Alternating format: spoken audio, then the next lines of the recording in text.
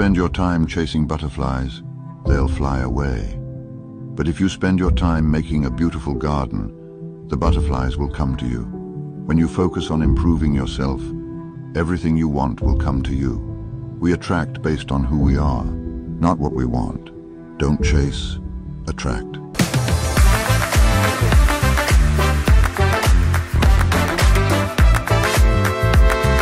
Take a moment to think. Have you ever chased something in your life? Say you're trying to kill an animal and then you're chasing the animal, chicken, goats, cow. You're trying to get a contract, you're trying to get a brand deal, clients to work with you, and you're trying to be in a relationship. I know at some point in our lives, some of us have. Now, from my experience, and just like the audio said, you have to be the garden that everything that you're chasing in wants to happily or easily thrive in. You have to create the garden for the butterflies to come in without you having to run after them. If you're trying to chase a child that is playing outside to be inside, you have to attract that child to come in without making a fuss or crying or making a whole scene of the situation. If you are trying to kill animals, you have to look for a way to lure them in without you making a fool of yourself. And with clients, you have to create a functional business for your clients to want to be involved in. Why is it called a chase? You are chasing, you are running after it. The fact that you are running after it, the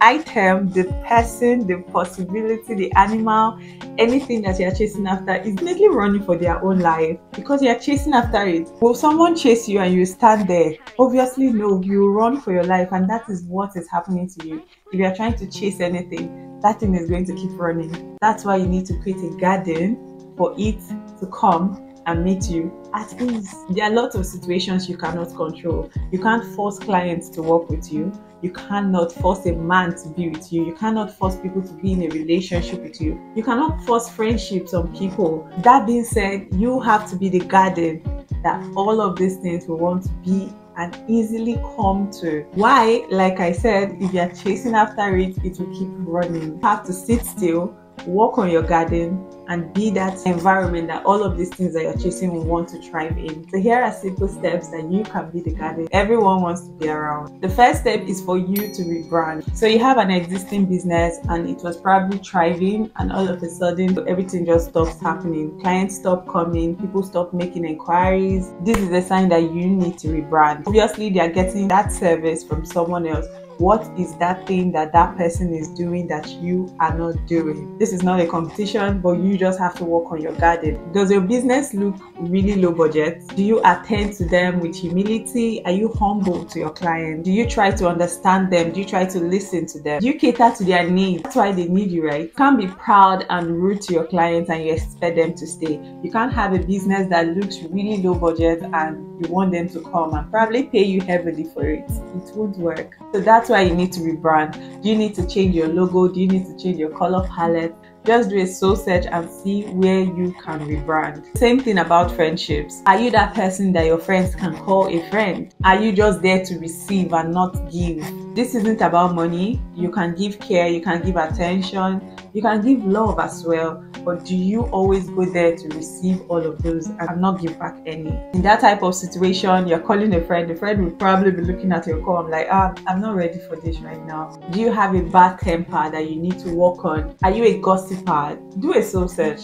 Search yourself and look for something that you need to work on. I've said it over and over again, and nobody wants the real you. You have to upgrade and you need to keep rebranding yourself to be the best version of yourself. Everyone has their own battles that they are fighting. Nobody wants to add your own character, you as a problem, to their own problems. If you're a good listener, people would want to call you. It can be draining to answer a lot of questions, but that's the thing. You will be needed. People would want to call you. If you are humble, clients will want to talk to you. If you listen to your clients, they'll want to lay their complaints. If they feel like they are being heard, of course, they will keep coming back with their jobs. But if you are rude to them, making them feel like you are doing them a favor, obviously, it's their money. They don't want to pay a huge amount and not be respected. Now you see the need to rebrand.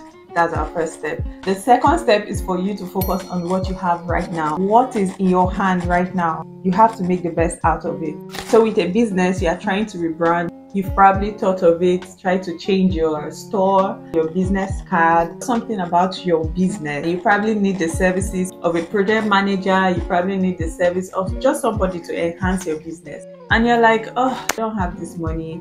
I'll need to wait. I cannot remodel this store right now because I don't have this money. Let's say in friendships, everybody in your life probably ran away because of how your attitude was. And you're like, oh, when I get another friend, I'm going to work on my character. You're absolutely wrong. You need to start with what you have. If it's in your business, what you can do is look for how you can do it yourself. We have YouTube, we have Google. We can use all of this to our advantage. Stop being lazy and wait for someone else to do that service for you. Look for the little things that you can use to improve your business. Even if it's a makeover, there are cheaper ways to do stuff. DIY is your best friend. If you do not have that luxury, get your hands dirty and get to work. You might not be as good as an expert would make it, but that's what you have. You need to work on that. And when you work on that little step and you start getting clients, you can get the service of an expert. You need to start working on your character with people that can't even offer you anything. Be kind to them, listen to them, talk to them, greet them, be humble, relate with them. They don't have anything to offer you, so you know for sure that being nice to them is you working on yourself. You are not doing it to gain anything from them. You are practicing to be a better person. And trust me, when you're in the church or any gathering and people see how nice you are, they would naturally want to be with you. They would naturally want to be around you, naturally want to be involved in your life and have a relationship with you. Now, the third step is for you to work on your mindset. You need to know that you are good enough to have the things that you desire. You are good enough for those things to come to you. You don't have to keep chasing them. You are rebranding and you are focusing on what you have. You are going to get everything that you desire naturally going to come to you without you having to chase. Stop doing the self-sabotage, downplay, pessimism. You are the real deal. Nobody can do what you can do like you do it. Nobody can offer the service that you offer the way you do. Yes, they might get a better service, but something might be lacking. You might not get it the way that you would have gotten it. Nobody can listen the way that you can listen. Nobody can give advice. Nobody can talk to any other person the same way that you would. So you are the real deal. You just need to rebrand and be the best that you can in your business, in your friendships, in your relationships, every single area of your life. Work on being the garden. You can't say a good person and not want to be that person's friend. You can't say a good person, a good company, and not want them to do your job for you. The fourth step is for you to detach and let go. Stop pressing in. Stop checking if it's working. If you need to press in with your prayers, focusing on beautifying your garden. Let's say you're supposed to do a project for somebody. You can't be asking them, are you ready to start the project? Or when are you going to start the project? You can't keep calling them like that. There is a follow-up, but when you begin to press in, you begin to check on them every single time, they're just going to get irritated, like, don't this person have other things to do? You're always calling your friends, oh, let's meet, let's do this, let's go here, they're like, oh God, don't you have something else to do with your time? So by all means, detach and let go. You really need to do something. If you really want something so bad, talk to God. God has the heart of a king in his palm. It's like a channel of river that he wheels everywhere that he wants to. So press it to God. He can take that pressure. But if you are giving that pressure to human beings, they're going to run. They're going to be irritated and they'll run away. It's the same thing with you. If anybody is disturbing you, calling you, like, what's the problem? What is all this? That is a worst case scenario you do not want to be in. So the time that you're using to check, oh, is this working? Is this going to use that time in prayers? Use that time to be working on yourself. Use that time to be rebranding yourself. Use that time to be working on your mindset. Mindset doesn't just happen just like that. You need time to work on it. So use all of that time for your own self. Now, the fifth step is for you to feed your mind. For the times that you will be down, because you will, I know how you want something so bad and it's not happening at the moment. You're going to feel down. You're a human being. That's why you need to feed your mind with positivity. Take breaks, detox as much as you can. Take a break from rebranding yourself. You are not a machine. Leave a little. Go on walks, play, watch movies, do things that can refresh your mind. When you do that and you come back to work, you might have better tips. You might have better ideas to work on. Don't bury yourself in your work. Don't bury yourself in rebranding yourself. Don't bury yourself in wanting something to happen, okay? Take as much breaks as you can. You are not a machine. Now the last step is for you to trust God not to fail you. There's a scripture that says, be diligent in your work and you will sit before kings. So if you're not sitting before kings right now, you are not diligent. If you have been putting in the work, if you have been diligent and you have not sat before kings, keep being diligent. Do not give up. Who knows?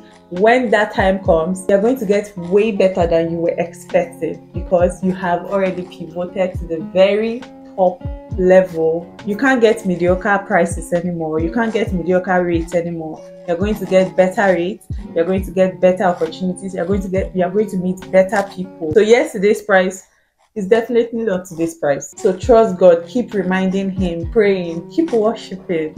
He's God. He's the one that will bring you opportunities. Another scripture says that you can plant, but it is God that will cause it to grow. So keep planting, and God is going to cause it to grow.